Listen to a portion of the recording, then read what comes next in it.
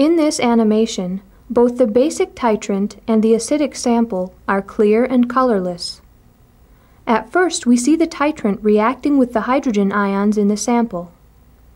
The reaction produces water from acidic hydrogen ions and basic hydroxide ions.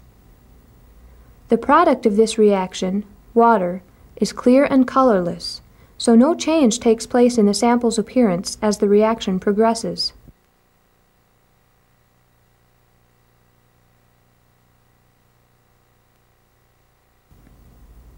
When all of the available hydrogen ions in the sample have reacted with hydroxide ions from the burette, we are at the equivalence point.